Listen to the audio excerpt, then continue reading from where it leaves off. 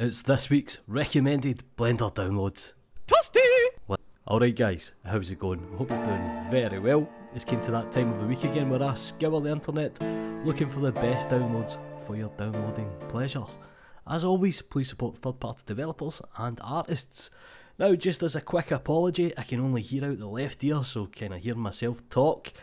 Oh, I feel sorry for you, I do. I feel sorry for you. Just as a quick reminder, if you go to blenderroyale.com, you can check out the recommended downloads. That will give you a list of everything. Let's quickly go into it.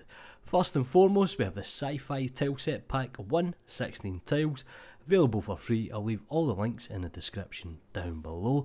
And from the same artist, you have a bunch of AC units, and these are free as well, so thank you very much. Moving it over, we have the Kaplan Tutorials Geometry Nodes Easy Animations in Blender. Very nice. A great resource for geometry nodes as well. Plenty of tutorials, some commercial, some free.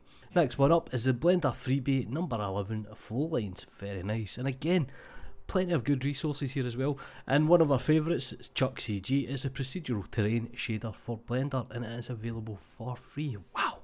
And from the master of the GeoNodes himself, it's Erendale, and it's the Wicker Procedural Wicker Generator for Blender. Nice one, thanks very much, Ern.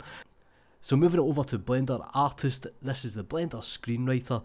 Now, I've never used this to be honest, but I have heard very positive things.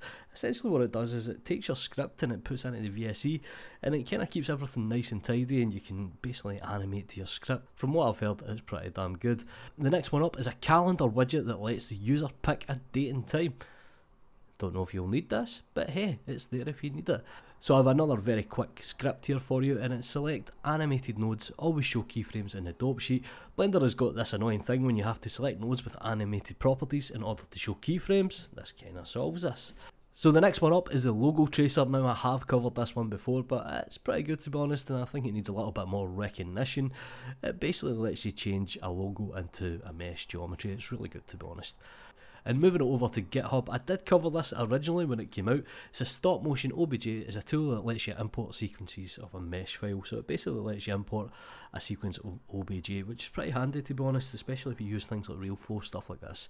Next one up is the Blender Scattering. This is a Blender file with 2 geometry nodes trees that are useful for grass scattering. So it's kind of a template to be honest. And just on that subject, you also have Gscatter. It is in beta, artist friendly scattering for everyone. You get a couple of free assets as well. It looks pretty good. And my commercial add-on of the week is Rantools and Pcutter. I did give it a very quick review. If you use the code Steven10, you get 10% off. It's the best I could do. There is an affiliation link down below.